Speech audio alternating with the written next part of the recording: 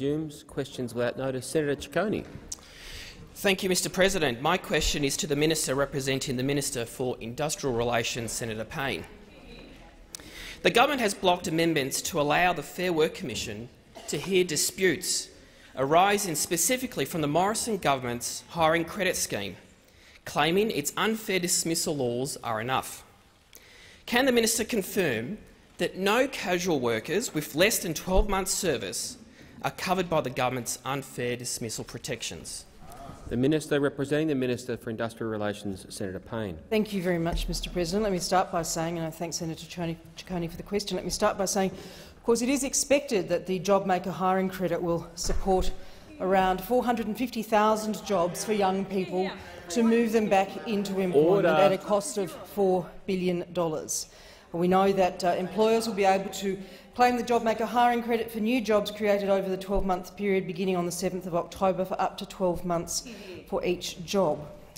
The credit itself is only available for additional jobs. Employers can't reduce their current workforce either by dismissing employees or reducing their hours, and to re-engage new workers performing the same work to receive the hiring credit.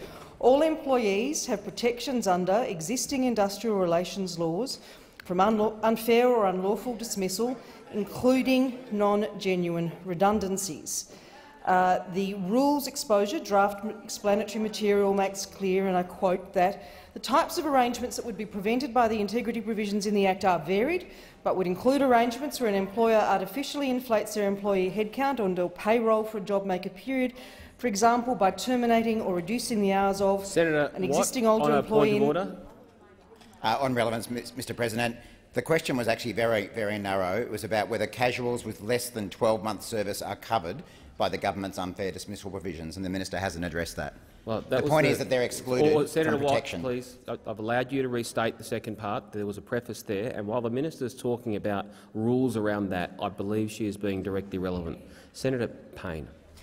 Thank you very much, Mr President. And to reiterate, I did say that all employees have protections under existing industrial relations laws from unfair or unlawful dismissal, including non-genuine redundancies. I was saying before, Mr President, before Senator Watt took a point of order, that the rules exposure draft explanatory material makes clear that the types of arrangements that would be prevented by the integrity provisions in the Act are varied, but would include arrangements where an employer artificially inflates their employee headcount and or payroll. Payne, I have Senator Wong on a point of order. Senator Wong. The question goes to the government's unfair dismissal protections, and the minister was asked to confirm that no casual employee with less than 12 months' service was covered. And I would, on the basis of direct relevance, ask her to return to that point. Senator Wong, that was the question at the end of a preamble. I think the minister, by talking about those relevant provisions of the particular Act, is being directly relevant. There's an opportunity to debate the merit of answers after question time. Senator Payne.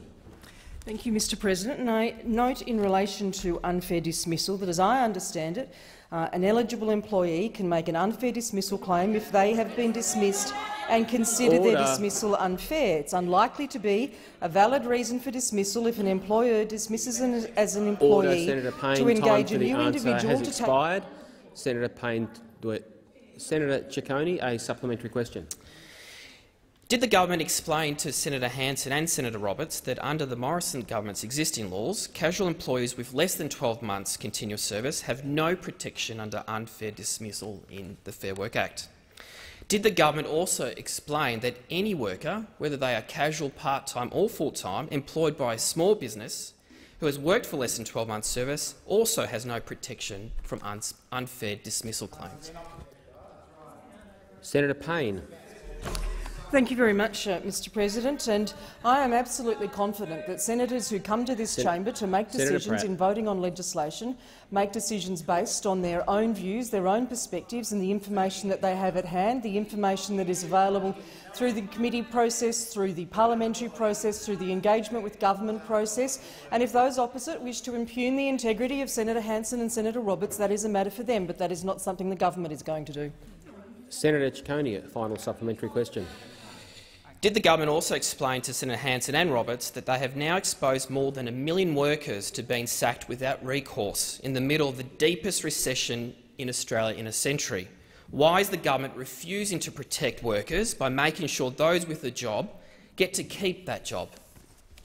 Senator Payne. Thank you very much, Mr President, and I would reiterate what I said in relation to Senator Cicconi's first supplementary question, and that is the manner in which senators come to this chamber and make the decisions they make about how they vote, what they support and what they don't support. They engage in the full repertoire of information that is available to them. They engage with government. I'm sure they engage with those opposite as well, although one would be not sure how productive that would be.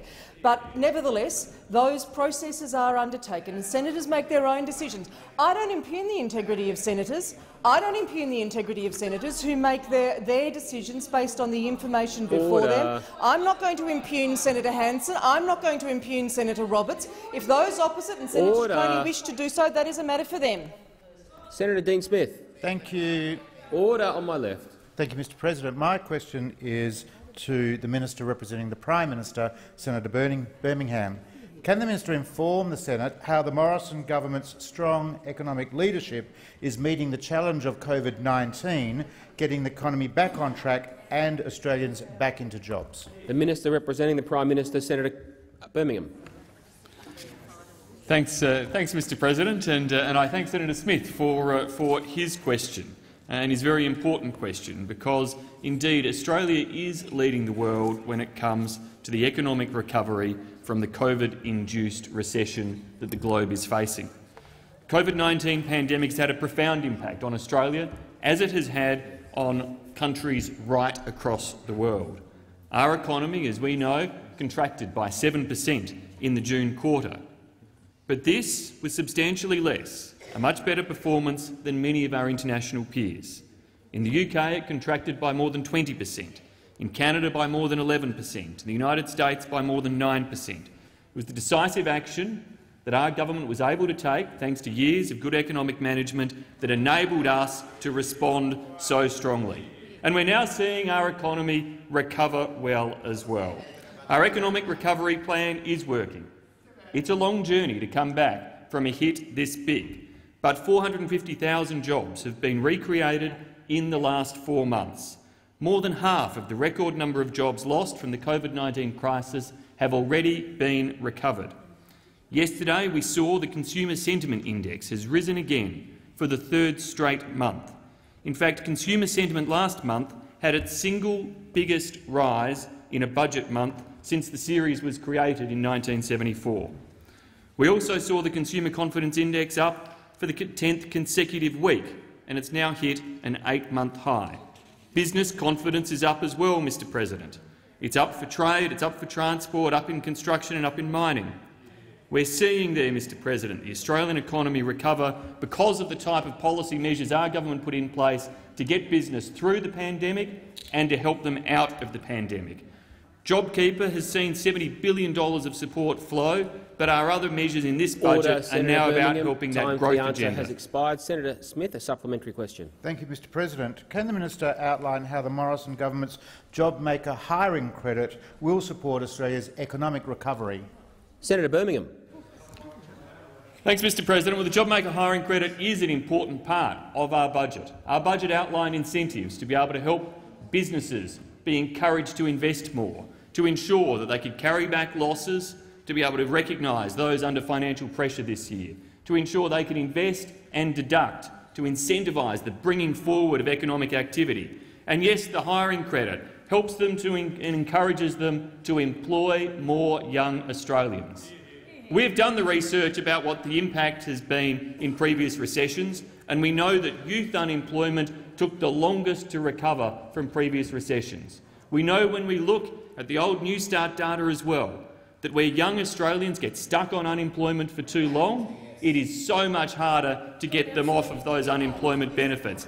That's why the JobMaker hiring credit is being put in place, to provide that incentive to make sure we don't have undue numbers of young Australians stuck on the unemployment queues any longer than is necessary. Senator Smith, a final supplementary question. Thank you, Mr President. Can the Minister explain how the Morrison government is playing a leadership role on the global economic recovery from the pandemic? Senator Birmingham. Mr President, although it is a long and hard road back from a hit the size of this, and we are working to share our experiences with the rest of the world. The Prime Minister, other ministers have been actively engaged throughout this time in seeking knowledge and lessons from other parts of the world, but also in sharing our experience in successfully suppressing the spread of COVID-19, our experience in securing employment and jobs and businesses wherever we can through the type of responses we've put in place. The Prime Minister is preparing to participate in the Australia-ASEAN Summit, the East Asia Summit and the APEC Leaders Summit, as well as the G20 Summit over the course of the next weekend. We're playing a leading role in WTO negotiations as well, in areas of fisheries subsidies to ensure the sustainable future of our oceans, as well as on e-commerce, where we negotiate the first set of global rules on digital trade, so important, ever more important, as we've seen the way economies and businesses pivoted during this pandemic. It's our leadership that has helped get Australia through, and we are working constructively with the world too. Senator McAllister. Thanks, Mr President. My question is to the Minister for Employment, Skills, Small and Family Business, Senator Cash.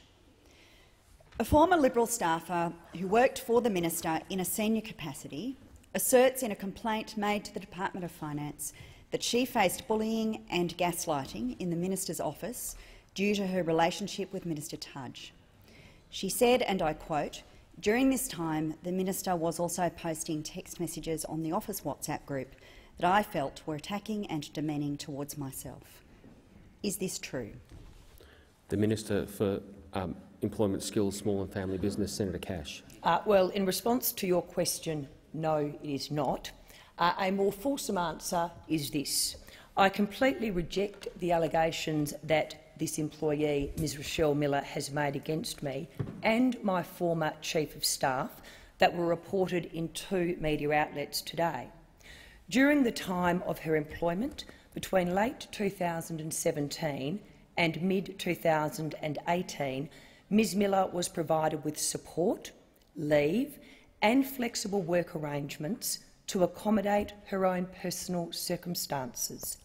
In fact, in the ABC article today, Ms Miller herself is quoted as saying, "Due to the persistent rumours across the building during my first week in the office, I confidentially let Minister Cash know that I was in a relationship with Alan that was now over and that my loyalty was to her.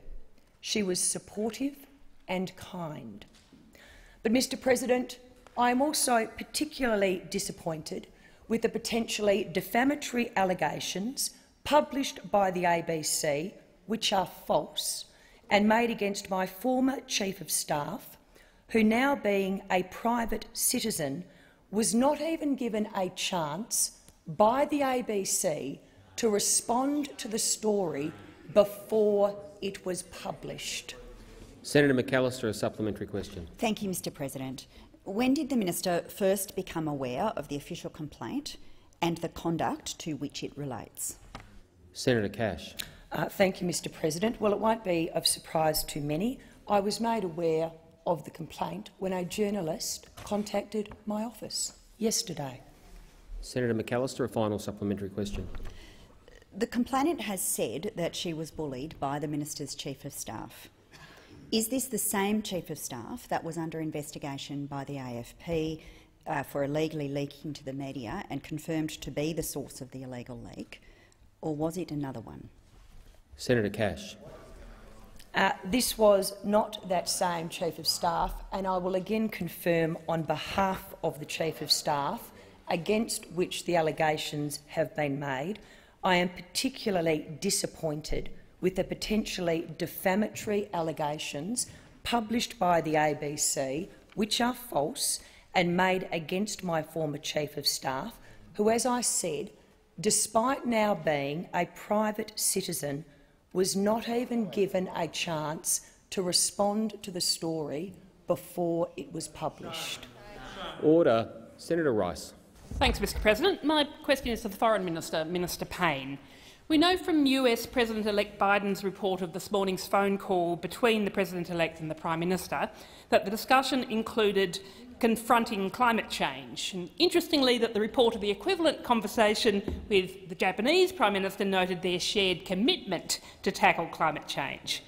We also know that the Prime Minister tried to cut the climate crisis out of reports of his conversation with UK Prime Minister Boris Johnson. So I'd like to get some things on the table now. How did climate feature in the conversation the Prime Minister had with President-elect Biden, and did they discuss how Australia's 2030 targets lag the rest of the world, contrasting starkly with President-elect Biden's commitment to zero-carbon electricity by 2035?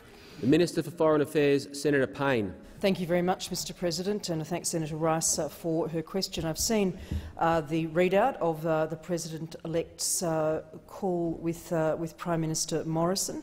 I think it is important to reinforce, and I notice, of course, Senator Rice did not refer to this, but both leaders, President-elect Biden and the Prime Minister, made clear our strong commitment to strengthening our alliance even further as we head towards the 70th anniversary of ANZUS next year. We agreed that there was no more critical time for our alliance as we face the global pandemic and we face a much more uncertain strategic environment.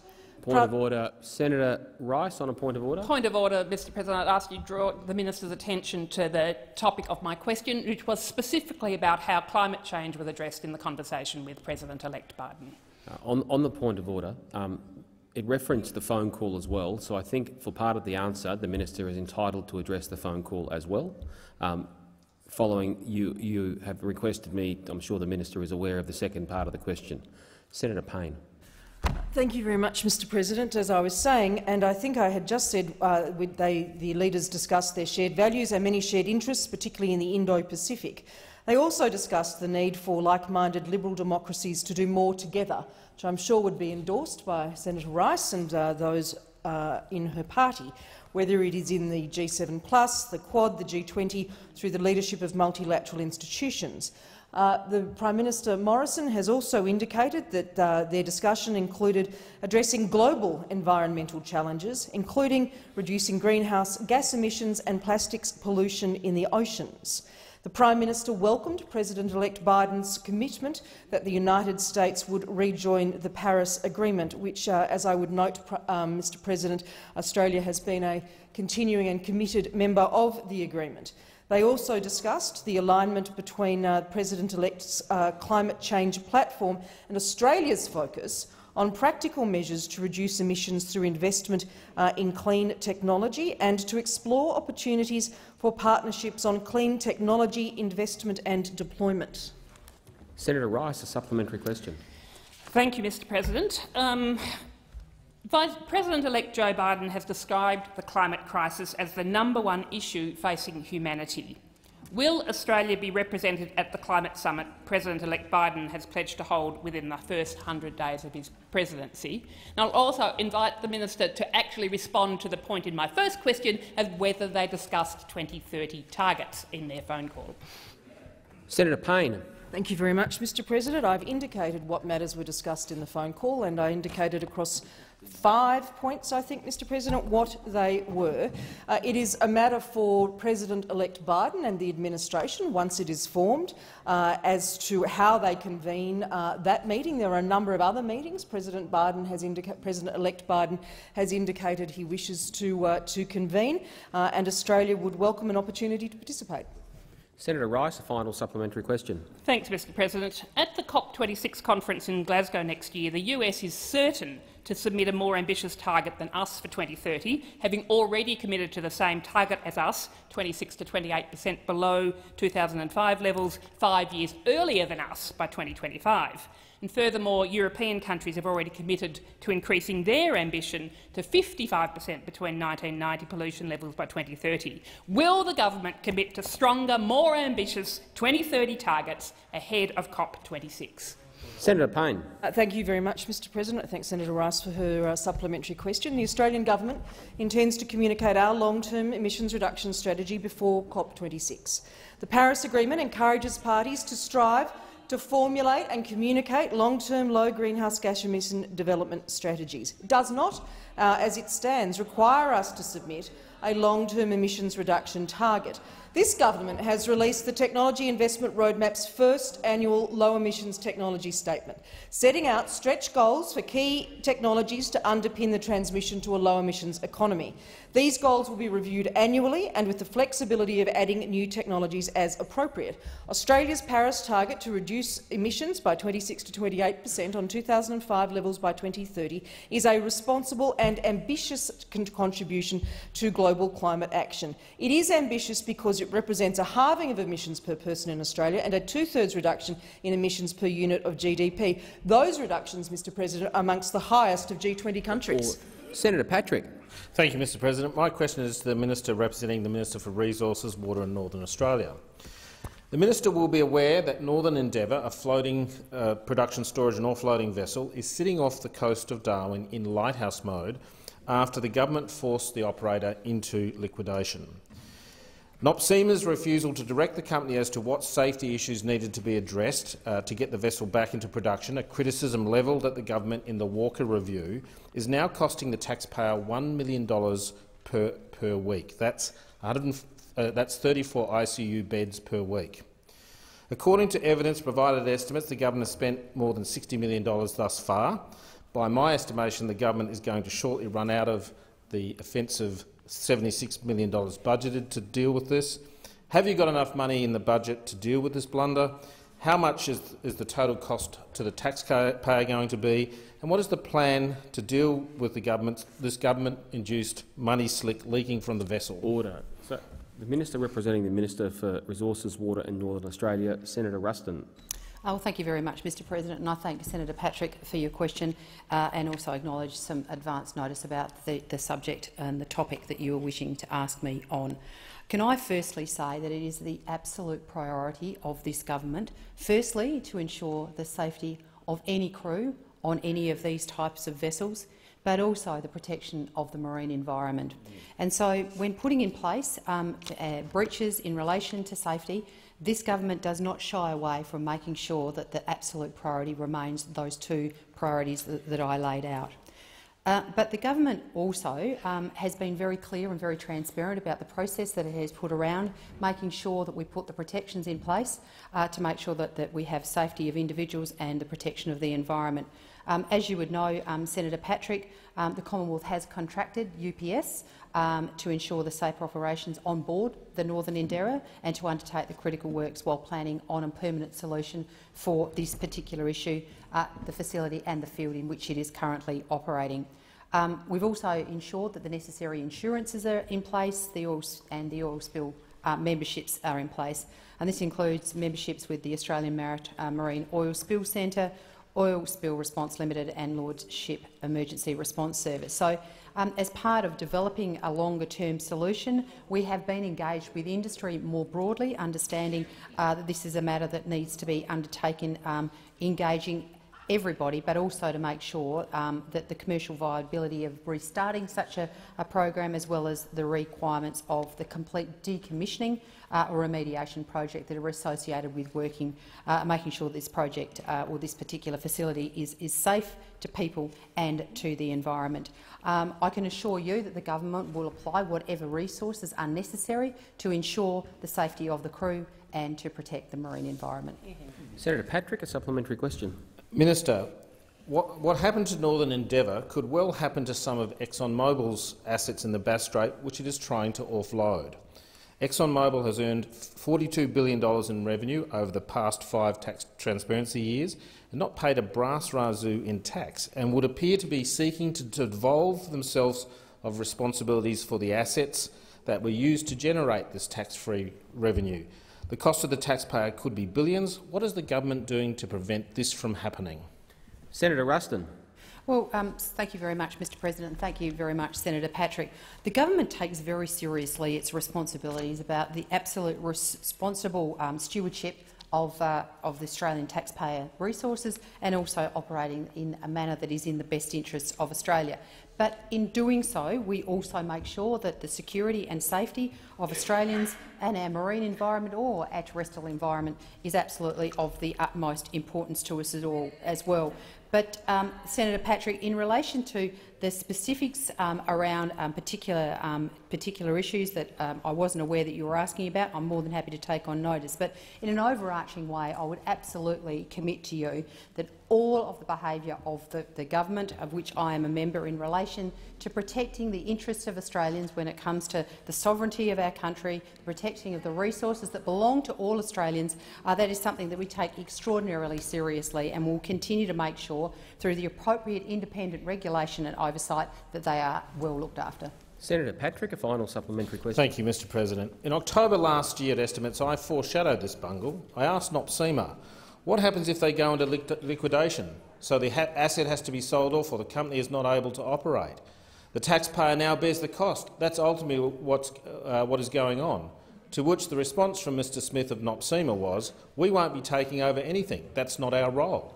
And yet here we are, the owners of an FPSO and a $300 million bungle. Who got fired, Minister? Who is being held accountable for this? Senator Ruston. Well, there are a number of things I'd say in response to that question. Thank you, Mr President, from Senator Patrick. First of all, nothing in the operation in the commercial world is without risk, but of course the government does whatever it can to mitigate against that risk and to minimise that risk. And that is why the role of NOPSEMA is so important, because of their independence around safety of the environment and the oversight that they undertake. It is certainly the role that you just suggested that NOPSEMA should have been undertaking is not their role. They are the safety and environmental oversight body. But certainly, it is, as I said, it's absolutely essential when we're dealing, with any commercial activities that are redeeming the assets of the Australian public, such as in the oil and gas area, that we understand their risks and we operate to mitigate against those risks. But I certainly can absolutely guarantee this chamber that the safety of the Australian public, workers on vessels and our environment has is expired. paramount. Senator Patterson. Thank you, Mr President. My question is for the Foreign Minister, Senator Payne. Can the minister update the Senate on recent developments in Hong Kong? The Minister for Foreign Affairs, Senator Payne. Thank you very much, Mr President, and I thank Senator Patterson for his question. Mr President, Beijing has this week disqualified 4 duly elected Legislative Council lawmakers. On the 11th of November, the 23rd meeting of the Standing Committee of the 13th National People's Congress in Beijing agreed to a resolution that outlines disqualification criteria for members of the Legislative Council, including an unspecific reference to endangering national security. It is the view of the Australian government that the disqualification of candidates to members severely undermines Hong Kong's democratic processes and institutions, as well as the high degree of autonomy set out in the Basic Law and the Sino-British Joint Declaration. Australia has issued a statement. Australia calls on authorities to allow the Legislative Council to fulfil its role as the primary forum for popular political expression in Hong Kong, to remain a key pillar of the rule of law and the one country, two systems framework. We urge the Chinese government and Hong Kong authorities to uphold their long-standing commitments and international legal obligations. This is critical to maintaining international confidence in Hong Kong. This latest measure follows earlier developments that have also concerned Australia and many other nations. It continues an approach that steadily erodes the rights of the people of Hong Kong. Australia and the international community will maintain a consistent focus on human rights and principles of freedom, of transparency, of autonomy and the rule of law, and will continue to monitor developments in this matter closely.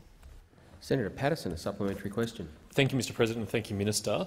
Can the Minister advise the Senate how Australia is working with our international partners on these issues? Senator Payne. Thank you, Mr President. Australia and partners, multiple partners, have made a number of joint statements on concerning developments in Hong Kong, including previously with Canada, with New Zealand, the United Kingdom and the United States. We have also done so with partners in the UN Human Rights Council and the UN General Assembly. These have included the imposition of the national security law, the disqualification of Legislative Council candidates and postponement of elections, and the violence during pro-democracy protests last year and early this year, including by Hong Kong authorities. The importance of continuing to monitor, to speak in defence of rights and freedoms of people in Hong Kong is an ongoing focus for the Australian government.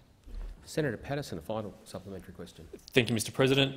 Can the minister explain the importance of continuing autonomy and a high degree of freedoms in Hong Kong? Senator Payne. Thank you, Mr President. The international community has a very long-standing interest in Hong Kong's prosperity and stability. Australia itself has a substantial stake in Hong Kong's success. The city is home to our largest commercial presence in Asia and our biggest expatriate community globally. Beijing committed to autonomy and freedoms to the Hong Kong people under the One Country, Two Systems principle set out in the Sino-British Joint Declaration. This is a legally binding, United Nations registered treaty. It also provides that rights and freedoms, including those of the person, of the press, of assembly, of association and others, will be guaranteed by law in Hong Kong. As I said in response to Senator Patterson's first question, Australia and the international community will maintain a consistent focus on human rights and principles of freedom, autonomy, transparency and the rule of law. Senator Wong.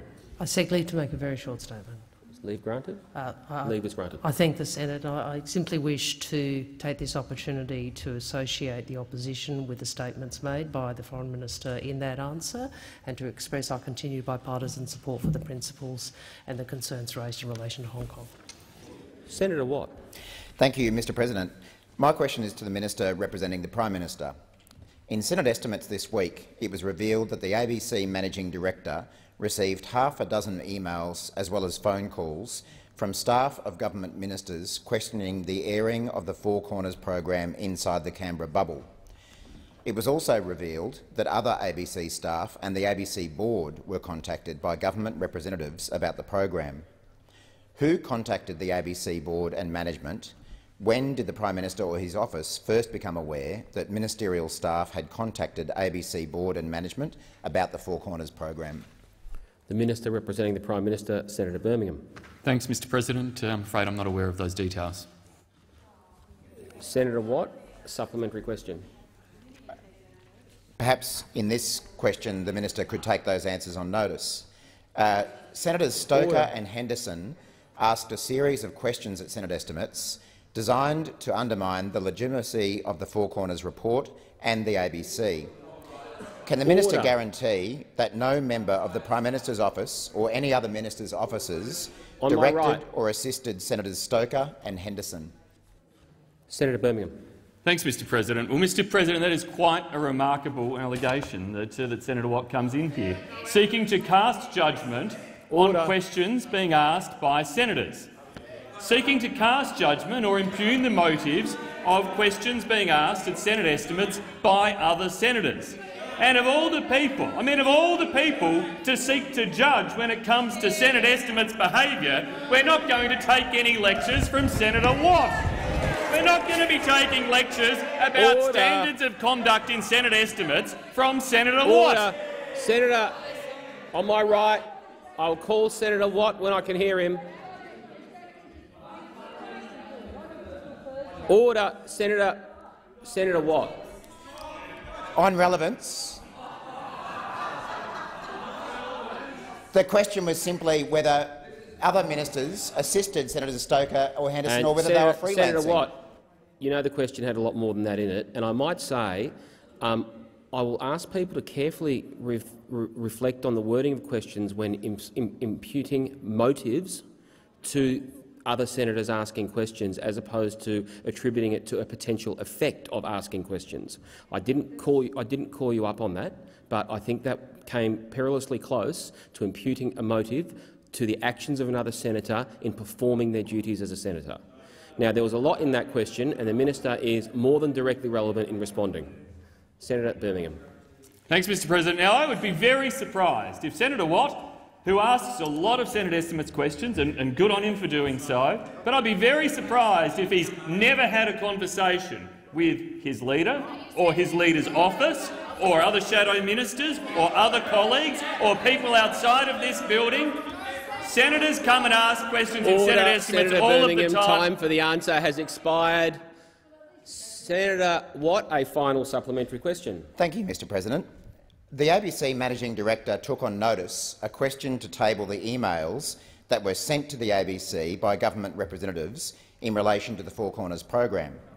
Can the minister guarantee there has been no intimidation of ABC staff or threats to the ABC or its funding by the government in relation to this program? Senator Birmingham. Mr. President, Order. the ABC's charter, rights are all set in law. Its budget is laid out firmly in the budget according to the triennial funding obligations. The minister has concluded his answer. Senator Wong. Guarantee of no intimidation. Order. Senator Wong. No guarantee of no intimidation. Senator Wong. Yes, it's a point of order. There can't be a point of order. Senator Wong, please. Senator Wong. Senator Wong, please. Order. Senators Watt and Wong and Rennick. Senator Chandler is on her feet. She is going to have the call. Senator Wong, please. I've asked you several times, and I asked Senator Rennick too, but I was calling you before he started interjecting. Senator Chandler. Thank you, Mr President. My question is to the Minister for Families and Social Services, Senator Ruston. Can the minister advise the Senate how the Morrison government's leadership in response to COVID-19 is supporting Australians who have been hardest hit by the economic consequences of the pandemic? Minister for Families and Social Services, Senator Ruston. Thank you very much, Mr President, and can I thank Senator Chandler for her question. The Morrison government is absolutely focused on supporting all Australians as we fight our way through this incredible pandemic as we open the economy. Over the course of this year, the government has provided leadership and support to the community. We have tried to cushion the blow from the pandemic with enormous fiscal and economic support through programs such as the JobKeeper program, the Job Maker program in the budget, and enhanced measures across the income support system. This week, the Prime Minister and I announced that we will extend temporarily the enhanced support through the social security system for a further 3 months as economic confidence builds and momentum builds across the economy. We are spending $3.2 billion in the first 3 months of next year to extend the supplement from the 1st of January to the 31st of March. But importantly, our extended temporary measures go much, much further than just the supplement. For an additional 3 months, we'll be expanding the eligibility for these payments. These measures will enable about 185,000 people to access payment during these uncertain and challenging times who otherwise would not be eligible for payment. And that includes such things as the extension of the partner income taper test so that people will be able to access some payments where their partner earns less than $80,000 a year. We'll also be extending eligibility to people like sole traders, people who are self-employed, people who have been stood down, people who are having to isolate, and people who are looking after somebody who has had to isolate as a result of the COVID pandemic. We will also extend the nil rate period, which basically means people will be able to retain their concession cards as they return to the workforce, to provide additional confidence and security and certainty to them as they make that very, very important transition back to work. Through these extensions, the new measures like the one-off payment to pensioners, we will stand side by side with all Australians as we recover from the pandemic. Senator Chandler, a supplementary question. Thank you, Mr President. Minister, how is the government managing Australia's comprehensive and well-targeted social security system to encourage people back into the workforce? Senator Ruston. Thank you very much, Mr President. Well, as we extend additional and temporary supports, we also need to make sure that we strike the right balance between providing elevated levels of support to people but also providing incentives for people to re-engage with the workforce.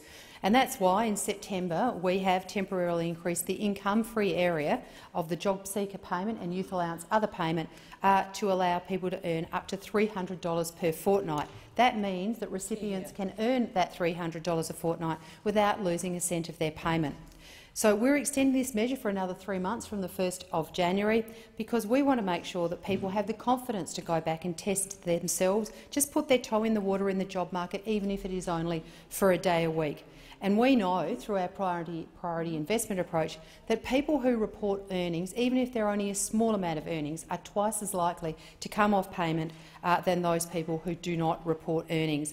This is absolutely essential as we help people to re-engage with the workforce as our economy opens and people can go back to work. Senator Chandler, a final supplementary question. Thank you, Mr President. Can the minister inform the Senate how the government's economic recovery plan is generating positive signs for our economic recovery?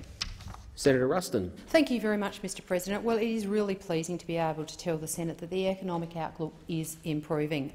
I mean, just last week the Reserve Bank confirmed that the economic recovery in Australia is well underway, and they upgraded their forecasts around the Australian economic growth and for our labour market. I mean, pleasingly, 450,000 jobs have been created in the last 4 months, with more than half of the record number of jobs lost having already now been recovered.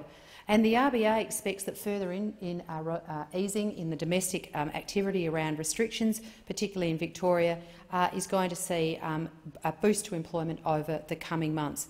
The ANZ Australian job advertisements rose 9.4% in October, following an 8.3% increase in September, and we've now regained more than 3/4 of the fall that we saw between March and April. The ABS data is also showing significant growth and improvement in job vacancies being reported. Consumer confidence is up. Order, Senator Ruston. Senator Polley. Thank you, Mr President. My question is to the Minister for Families and Social Services, Senator Ruston. The JobSeeker coronavirus supplement payment was $550 per fortnight, which the government then reduced in September to $250 a fortnight. Can the minister confirm this represents a $300 reduction per fortnight? The Minister for Families and Social Services, Senator Ruston. Thank you very much, Mr President. I thank Senator Polley for her question and her persistence in this particular issue. Senator Polley, I have to say that no matter how you look at an increase in the budget, an increase in the amount of spending that is being put into a particular— Senator, I'm going to take Senator Polley's point of order when I can hear her. If your colleagues would stop interjecting, I'll take your point of order. Senator Polley. My point of order is it was a very direct question to the minister. Has there been, and does it mean that there's been a $300 a fortnight reduction? I appreciate the— can I make a ruling before you take it? Okay. I appreciate the point you are trying to make. In my view, I cannot put words into a minister's mouth nor instruct them on the terms on how to answer a question. If the minister is talking about the very supplement and the very amount and challenging an assumption in the question, I view that as directly relevant. It is very narrow, and so the answer must deal with this particular payment supplement, in my view, to be directly relevant. Senator Wong. Well, on the point of order, Mr President, and may I ask you to reconsider the ruling you just made, because in my submission, that really does undermine the basis of that standing order and previous rulings. There is a very direct question which goes to whether or not $550 less $250 represents $300 reduction per fortnight. And just because there's a reference in the minister's answer to the payment, the name of the payment, does not make it directly relevant to the question.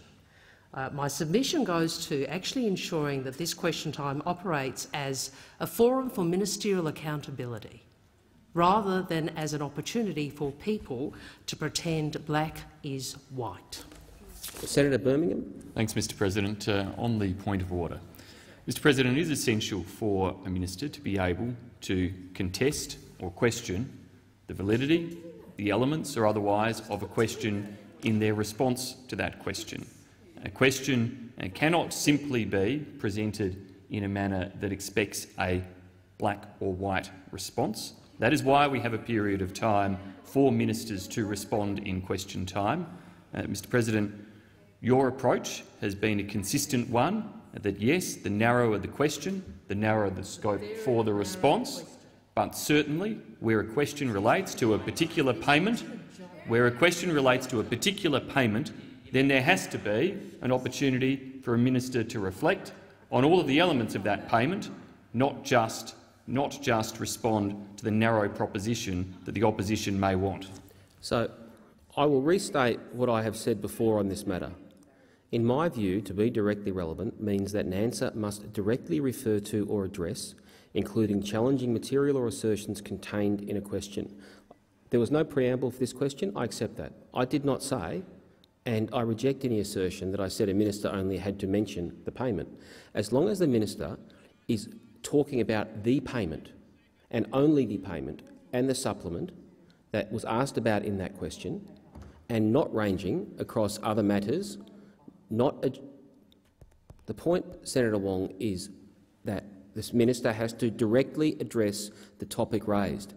It is not appropriate for the chair to try and insert words into Senator Wong. If I could be honest, Senator Wong, I will continue to make my ruling and I will take as many submissions as senators want, but I haven't finished making my point yet. I did not say that the minister only had to mention the name of the payment. I said previously the minister had to be talking directly about the payment. Now, that was a very specific question. I made the point there is no preamble. I've allowed you to remind the minister of the question, and I have made it clear that I'm going to strictly apply the test of direct relevance so that the minister must talk about that payment or supplement, as the case may be, in your question. But I cannot instruct her as to a manner or fashion of answering it. Senator Ruston. Thank you very much, Mr President. And look, as much as you might like to come in here and try and make me say something for some sort of social media grab that you want me to do, Senator Polley, I'm not going to do that. But what I will do is I'm more than happy to stand in here for hours and hours and hours and talk to the chamber about the provisions that we have put in place as a government, $507 billion of them to support the Australian people and the Australian economy. But Senator Wong, on the point of order. Direct relevance. I ask that you might remind this minister of the question. On that point, Senator Ruston, the question was specific in nature. It does not provide an opportunity to range across other activities of the government in dealing with this particular crisis.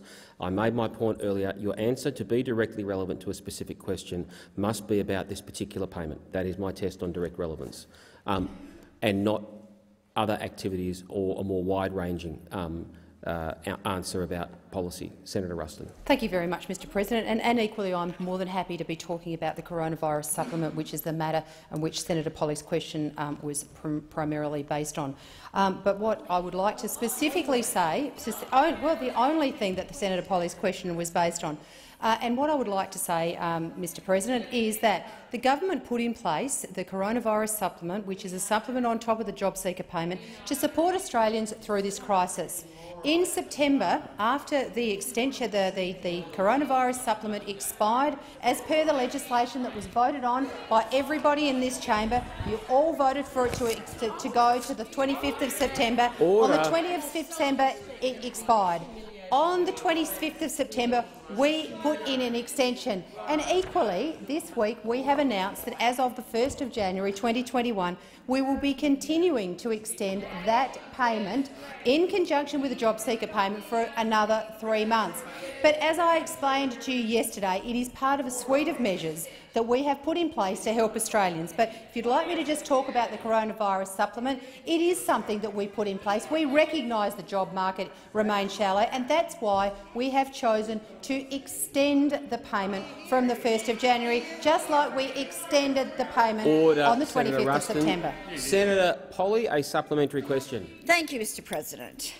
Yesterday, the government announced that the job seeker fortnightly supplement would go from $250 per fortnight to $150 per fortnight from the 1st of January.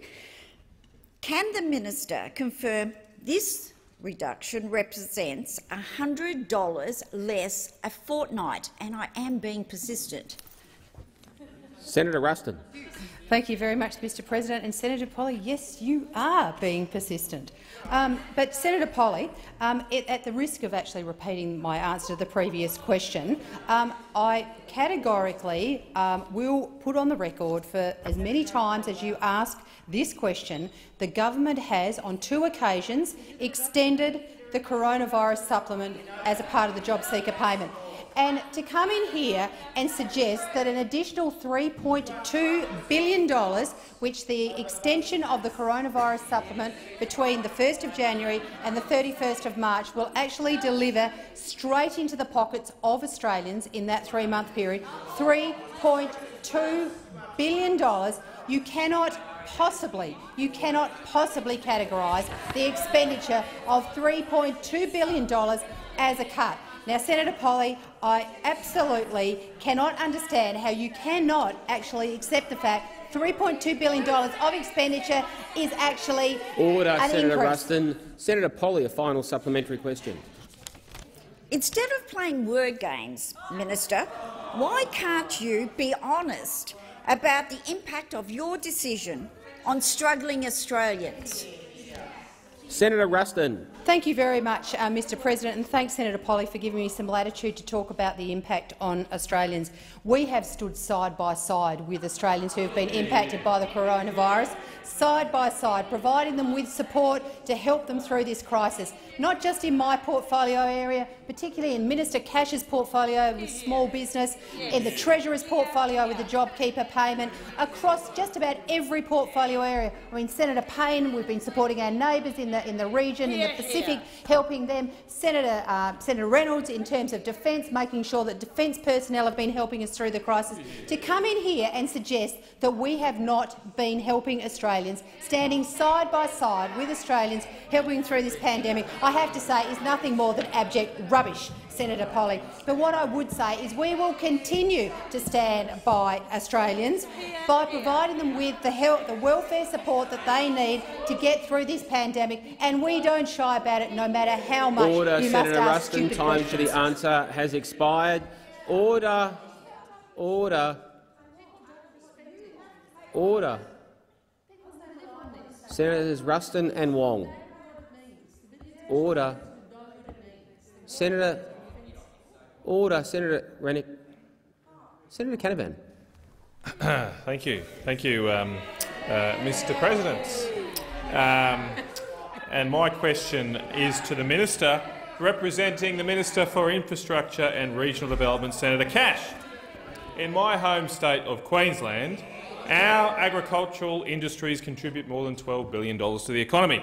Without investment, though, in water security, we risk the future of agriculture in the regions at a time that we're already navigating the economic impacts of COVID. Can the Minister advise the Senate how the Morrison-McCormack government's plan to build dams across Australia is providing leadership on water security issues for rural and regional Australians? The Minister representing the Minister for Infrastructure, Transport and Regional Development, Senator Cash. Thank you, Mr. President, and I thank Senator Canavan for his question and acknowledge his passion for his home state of Queensland, but also for Northern Australia. And Senator Canavan, as you would know, the Liberal National Government is getting on with the job of building new water infrastructure to meet the needs of regional Australia, but to also help, Mr. President, make our regions stronger. As Senator Canavan had said to me earlier, whilst we are grateful for the recent rains, we need to ensure the security, supply and quality of our water. That is absolutely central to the future of regional Australia, but it is also, Mr. President, central to the economic growth for all Australians. Senators will be pleased to know that in the recent budget the government announced an additional $2 billion in grant funding under the National Water Infrastructure Development Fund. Mr. President, this now brings the total commitment of the government to $3.5 billion to build dams, weirs and pipelines. And in fact, this additional investment, Senator Canavan, as you know, it supports the government's commitment to a rolling 10-year water infrastructure investment program. Mr. President, the government has also now committed $1.5 billion through the fund to co-fund the construction of more than 20 water infrastructure projects with a total construction value, colleagues, of $2.7 billion.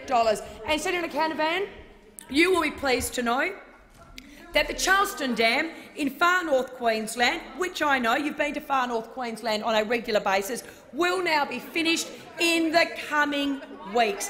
And, Mr President, unlike those on the other side, Senator Canavan does know where far north Queensland actually is. But a further 10 water projects have been contracted and are underway, and more than 50 feasibility projects have been undertaken to assess their viability. Senator Canavan, a supplementary question. Thank you, Mr President. I thank the Minister for that answer. And can the Minister provide some more detail and an update on the progress of the Rookwood Weir project, a project that could double agricultural basin production in the Fitzroy Basin? Order. Senator Cash. Well, Mr President, in Queensland, the Liberal National Government has an investment value of over $516 million for 28 water infrastructure products and studies.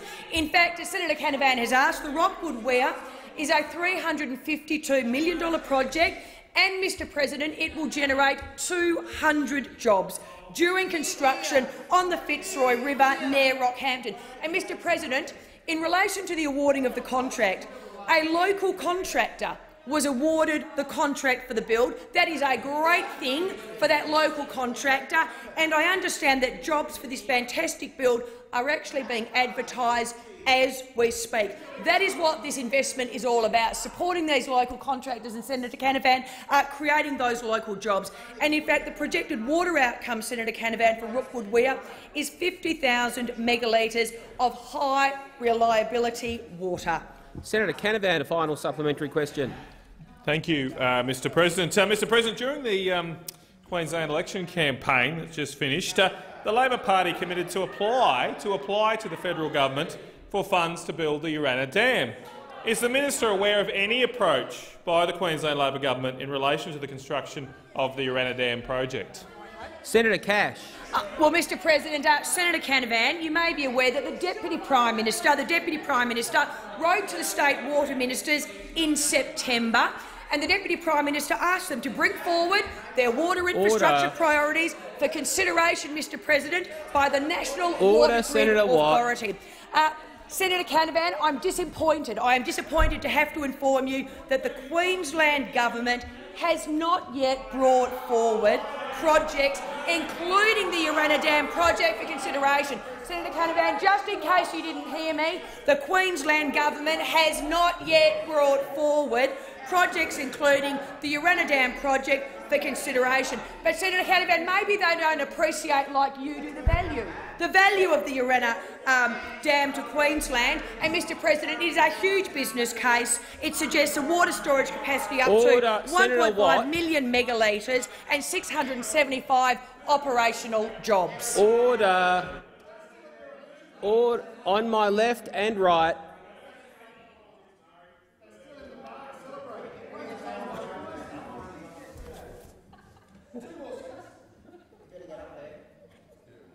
Resist the temptation, Senator Watt, to fill the silence. Senator Walsh.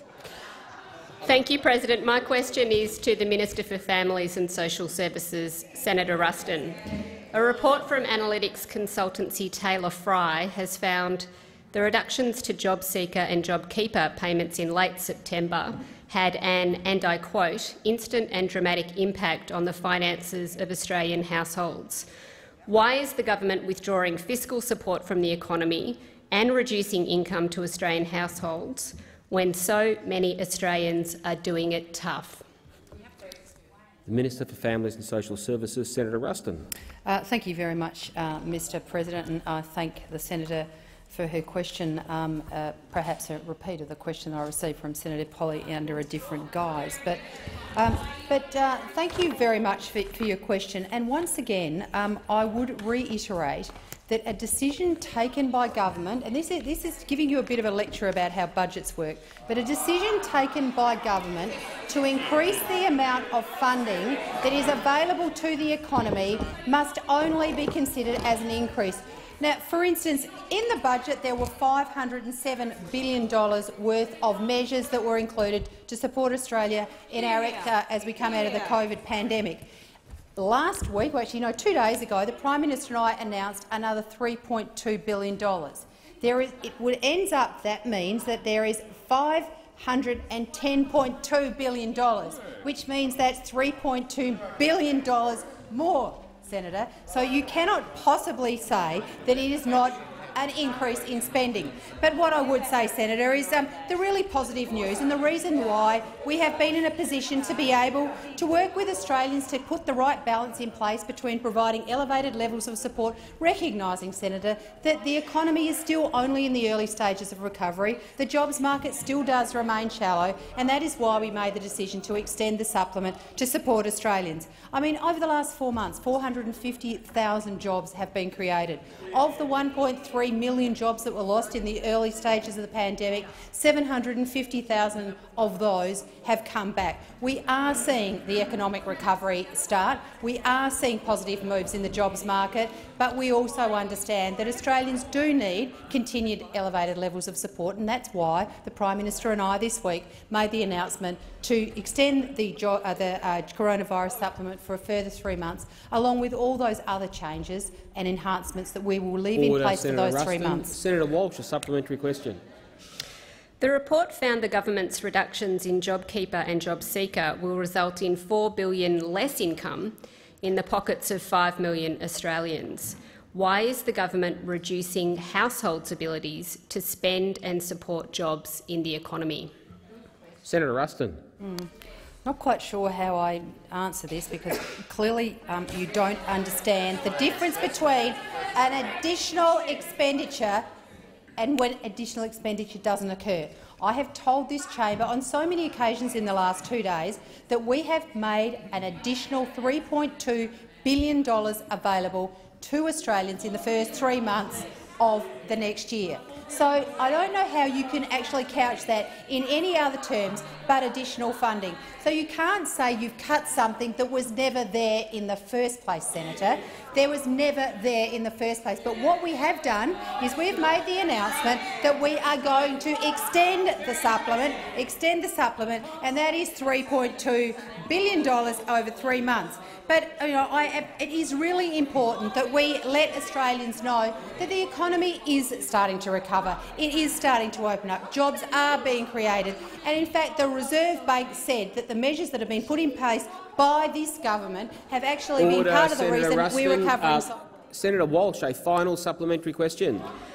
The government's own figures say that 1.8 million Australians will be relying on JobSeeker in December.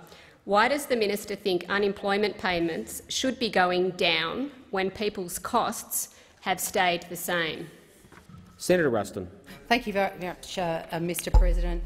And at the risk of repeating myself for the 456th time today, I mean, I might call a point of order on myself for repetition.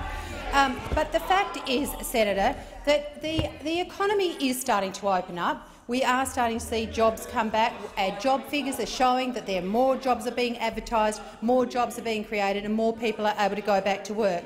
In fact, we saw in the May figures that we had 1.6 million people on payment, and at the end of October we see 1.5 million people on payment. Now, that is way too many people on payment, and we don't shy away from that, which is why we've extended the supplement to help those people through what is a tough time. But most particularly, we want to help them in their pathway back to employment, and that is why the supplement remains in place. But we do need to balance the difference between making sure that there's elevated levels of support to help those people, but at the same time we want to put the incentives in place because it's our job to help people back to work.